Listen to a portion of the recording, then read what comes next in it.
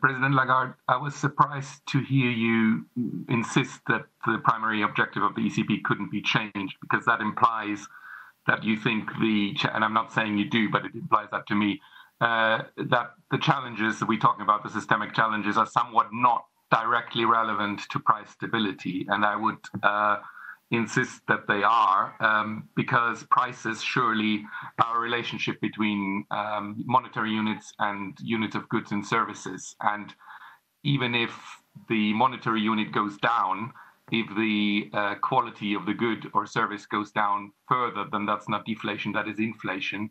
Let me give you an example of what I mean. If Eurostat tells us that packaged holidays prices are flat or going down, but your holidays are no longer of any quality because there's no snow in the mountains, the beaches are polluted, you can't even get to the beaches because some mosquito or other pandemic might kill you, how is that not directly a matter of price stability? Thank you very much.